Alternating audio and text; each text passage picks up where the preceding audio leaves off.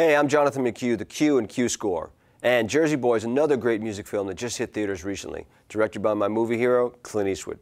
The film, based on the hit Broadway play, tells the tale of four young men from the wrong side of the tracks in New Jersey who came together to form the iconic 60s rock group, The Four Seasons. Make it a top choice on your movie list this summer, as Clint is never bad, and you know that music is so good. Check it out. Hello and welcome back to Q Score for our second part of interview with veteran music supervisor Kevin Edelman. Kevin is celebrating his 20th anniversary of music supervising, and he's done over 100 music projects. Incredible. Please welcome one of the busiest and coolest guys in the game, Kevin Edelman. Thanks for coming back and visiting with us, buddy. It's been a long time, since like, a couple minutes. It's been a while. So, on the first part of the show, we talked about many of the amount of shows that you've done. And now we really want to cover some of the things that you're working on now, because concurrently you're able to balance, which is, I think, a beautiful thing in life, to be able to balance not only family and kids, but a number of shows. Right. Number of kids now. How many you got now? Three now, yeah. You just had a third kid. How long ago? A month ago. Oh my God, so you're not sleeping. No, it's chaos. I remember when I had the third kid, I was like, what were we thinking? It's all good though. How did this work? It's all fun It's stuff. beautiful, yeah, it's great. Okay, so you do one of my favorite shows, Homeland.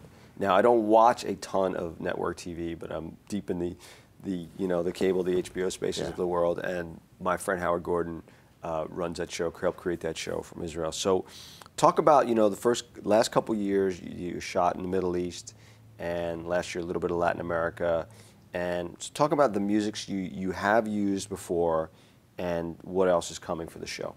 Okay. As much as you can tell, because I know it's one of those shows. There's not much I can tell you about what's coming. Except that it's really good. I mean, honestly, it's just so well crafted, that show. It really is. The music in the first 3 seasons have kind of gone through an evolution, like most shows. We've been able to use some really interesting music. Some of it has been locale based. Some of it has been, just interesting needle drops.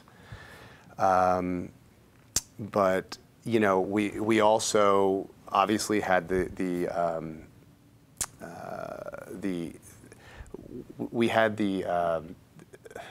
the word I'm looking for? we had something to hang our hat on in the first season, with one of the main characters, Carrie, having this affinity for jazz, and that became something that we went back to, a well that we went back to several times in the first couple seasons.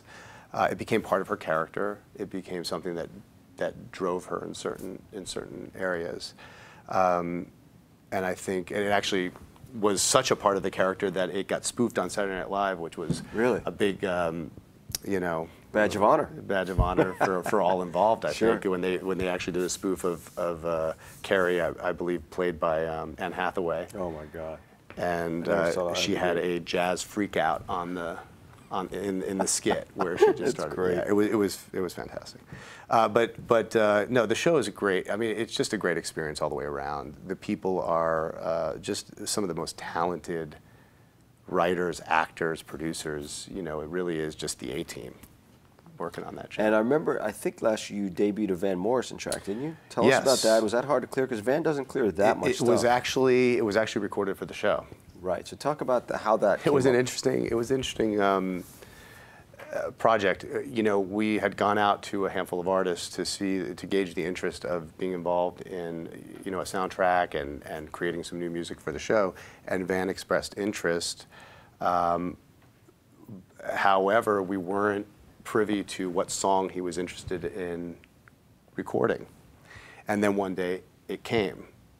And we, thankfully it was a beautiful merging of what was coming up in the story and the actual song that he chose, which was Bye Bye Blackbird.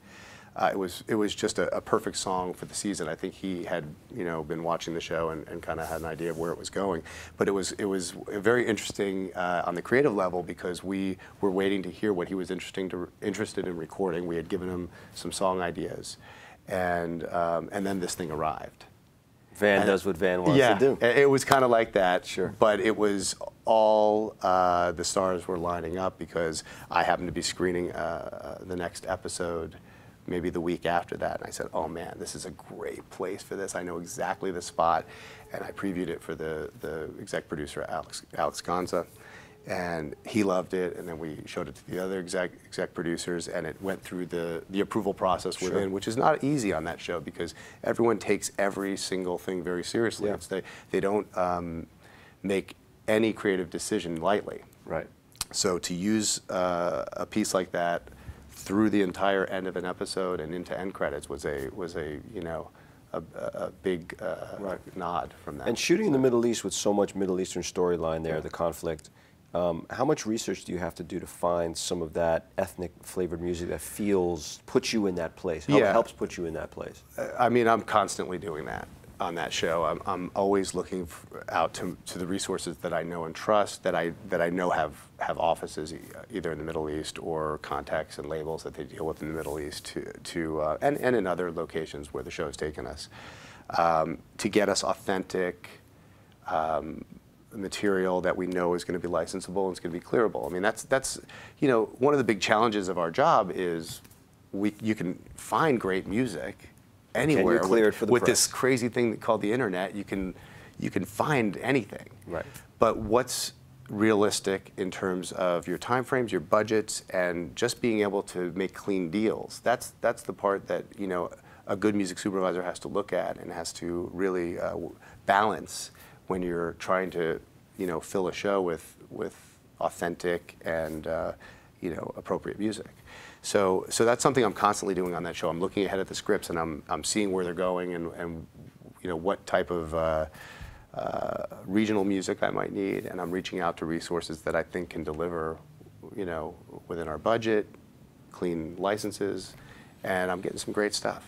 That's cool. Really getting some great stuff in that show. So yeah, Howard at Breakfast with Marisa told me you guys are shooting South Africa next year, right? So I'm assuming you're going to try to use some of the music. Is there anything you can talk about yet as far as palette of music you're using? I really can't, only because it would tip to the story. But wherever they are, I am always looking to find great, authentic music.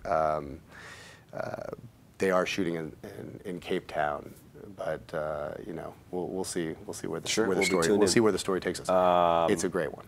And you also have some other shows coming up. You mentioned to me with Legends. Tell me about that show. Oh, Legends is another Howard Gordon show for TNT, starring Sean Bean. It's a very interesting concept about an undercover operative who is kind of struggling with his multiple identities, which is internal personality. Huh? Yeah, it's really well done. It's really interesting, and I think it's gonna be a lot of fun. It airs in August on TNT. And what's the process musically there? What are you thinking? Well, we're just getting started. We're just starting to mix the first few episodes that are going to air. We finished the pilot. I mean, the pilot was done last year. They did some revamping of it, and we're actually today finishing the mix on or last night finished the mix on the pilot, and then the first new episode that was shot of the 10, which will be the series for the season. And you're also doing a Rainn Wilson show, right? Yeah, that will be on Fox. It's called Backstrom, and it's going to be a lot of fun. It's from the creator of Bones, Hart Hansen, who is another one of those, rare character writers. I mean, he just writes characters beautifully, where you just don't know what's coming, and he's done it with Bones for we're going into this 10th season. Right. So have you been on the show the whole time? No, I came on to Bones the end of season 3, so I've been on coming on 7 years. And how is it? The procedural dramas like Bones, like how do you approach music and work with a guy like Art musically? Does he come up with stuff? Do you pitch him? Yeah, it's both. It's collaborative. The day-to-day showrunner on that show is Stephen Nathan. Hart's also involved, but they're all super collaborative people, and that's that's one of the beauties of working on certain projects when you're working with collaborative producers and directors that really trust your instincts, your taste, your instincts. And you know the show, so and, you know the vibe. and you know, they know that you know the show, and they know that you're looking out for the best interests of the show. So, I mean, it really is, you know, the process on shows like that, especially going into season 10. You know, we've been doing it a while.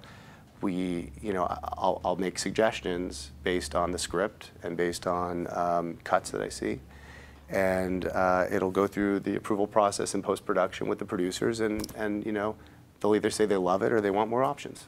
Right. So it's a pretty smooth machine at this point. So. And talk about the process of, you get put up for a pilot, right? Yeah. Pilots come, there's 20, 30, 40 shot, I don't know what there are shot, and you know, you get a shot to do the pilot, and if the pilot goes, obviously, you're on board.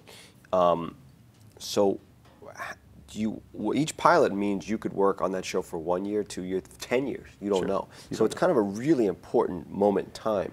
Yeah. Talk about the process of getting them and nailing them. The pilot process in general, I think most people in our business would agree with me that it's just crazy. I mean, it really is it's a bit of a crapshoot.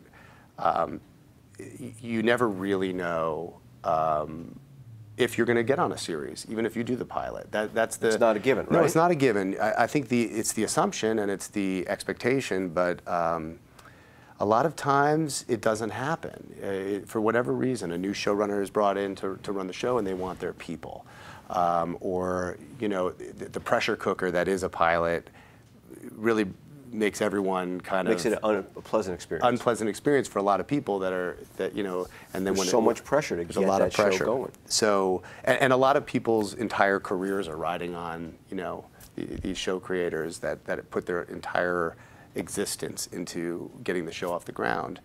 They have a lot riding on it, and you know, they always, not all of them. There's some that just feel like it could always be better. It could always be better, and so getting a pilot is one thing, and then securing the gig for the series is another thing, and both of those is you know, could mean anything from working on one episode to 10 years of a show. So right. You know, you have to treat them all like they could be a multi-year successful show that's gonna really, you know, be a good stable gig for a while. But the pilot process in general is really, you know, it's a bit of a free-for-all. Sure. You know, what's the most you've ever did in one season? How many pilots? Yeah. I think one season I worked on 7 or 8 pilots. But again, like we talked about. How many did you end up working on? That year, I think a couple. I think maybe out of that season where I did that many pilots, out of the 7 or 8, I think maybe 2 got picked up, and I maybe worked on one of them. So it was there's a serious attrition rate to it. Yeah, major. And then there was one season where I worked on a handful of pilots, and this was 2 years ago, and every single one got picked up. Everyone except one. So you know, it's a crapshoot. You really don't know. I mean, you know the producers you're working with usually. You can tell if you think it's a good script and you think it's a viable show, but you can't begin to guess what the programmers are thinking and what they're going to want for the particular time slot on Tuesday night at 9:30. Right. So you just do your best work and hope for the best.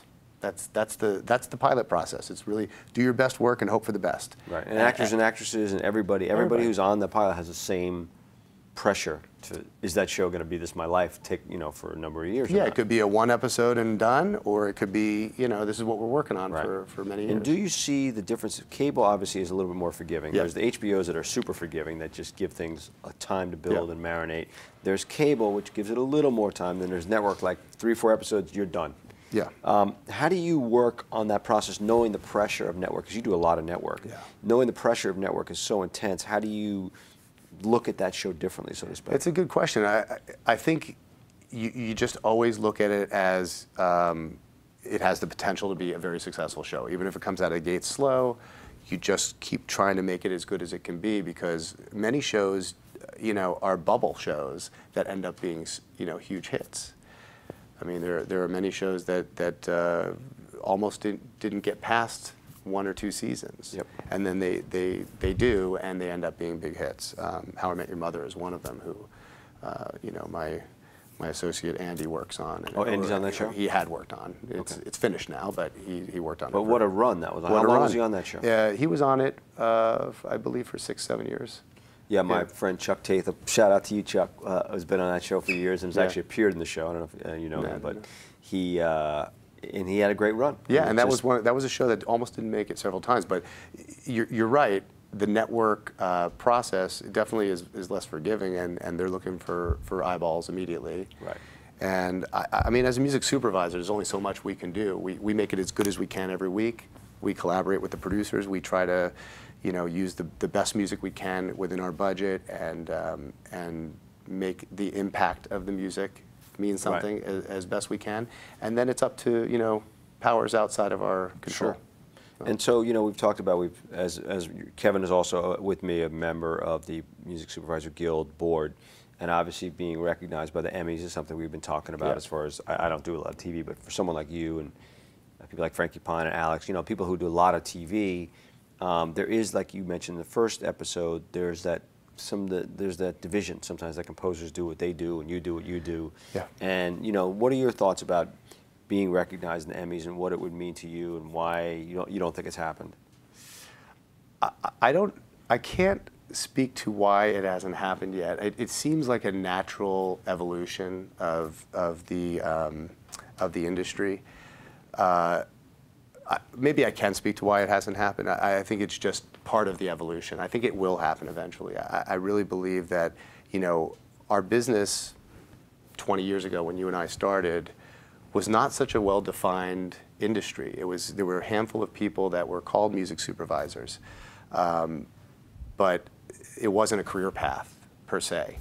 Now, there's courses on music supervision. There's books on music supervision. There's a music supervisor on almost every project, and it's become a lot more clear what the role is of a music supervisor, and that's one of the things that we're obviously very focused on with the Guild, and making sure that music supervisors are recognized for what we do as a whole on a project and what we contribute to a project. So I think that an Emmy category is hopefully in the future, in the near future. It seems like it should be. Seems like a good idea. Based on other areas that are recognized. It seems like where the contribution that music supervisors make to projects at this stage in TV and film production, it should be recognized. Yeah, and the billing block credit, supervisor is one of the only ones that doesn't really get its own thing, and that's why as a Guild we started that to try to build a little bit more awareness. Yeah. So talking about a couple of the other shows, Lucy Liu's show, Elementary, what kind of stuff do you use in there, and how's that one different than others? It's a tricky one. We use interesting music. It's the best way I can put it on that show. It's a very well written show. It's a very smart show, and we try to capture that with. It's one of those shows that we tend to use a song at the end that brings together the story, encapsulates the episode, encapsulates the tone of what's going on with the characters and the relationship with Sherlock and either Joan or some of the other characters that come into the. And then on Criminal Minds, you've done 200 episodes of that show. So how do you keep that fresh and keep adding new flavor to it? That show is, it's not difficult because the stories are always so, the music is always so story-driven on that show. So whenever I have a new story to look at, a new script, it spurs new ideas musically based on where they might be in the episode. The team travels a lot to different locations. If they're at a bar in Texas, so you can regionalize it. Yeah. And I tend to do that on that show, depending on where they are and what's going on. If they're in a region that has a musical taste, a musical sound, I'm going for it. That's what we're going to do. Other than that, if it's more just kind of the show, we just try to find interesting music that will play. We use a lot. It's a very broad show. It reaches, you know, and it's got fans. It's got fans across the board. Amazing history. Male, female, you know, all the areas, you know. So we use broad music. We'll use female music. We'll use male music. We'll use, you know, pop rock. We've used country. We use pretty much popular sounds for that show with themes that make sense for the show. So, yeah. And then show I like the Mindy Project. Talk about that and how is she actively involved? Mindy's very involved in that project, and that's actually a show that I collaborate on with Andy Gowan, who's my associate at my company, and Gabe Hilfer, who Gabe's on there too. Gabe's on the show. That we do it as a trio. Music Supervisor Guild Award winner, double award winner, Gabe Hilfer. He's a good Gabe. friend and a great music supervisor. And you know, last season or 2 seasons ago, I had done the pilot for Mindy, and the show got picked up, and I really wanted to stay involved with it, but you know, like we talked about in the last show, the quota. It was just, it wasn't. It was on the bubble. I wasn't going to be able to give them what they needed. I just knew that it was going to be a relatively intense show, and Mindy is very involved, and it's a very creative process over there. They really are like a creative machine over there. So I looped in Gabe and said, hey, why don't we do this together? And so Gabe, Andy, and myself are all credited music supervisors, but Gabe is the day-to-day on that. So he's at all the Way to share, buddy. Way to share the wealth. Yeah, we're sharing it. It's you know, it's a good team, and we've actually done some other projects together. Gabe and I have partnered on a film that finished recently, and we're doing another one. So, yeah. It's great, man. Where it makes you're sense. killing it. Where you it know, makes like sense. I said, congratulations on your 3rd kid, Thank 20th you. anniversary, your 100th show. You too. And ladies and gentlemen, Kevin Edelman, thanks for coming in. I'm Q-Score. We'll see you next time. For more Q-Score, please check us out at emPOWERme.tv to find out what goes on behind the curtain and how the film and TV music gets made. It happens right here. Tune in.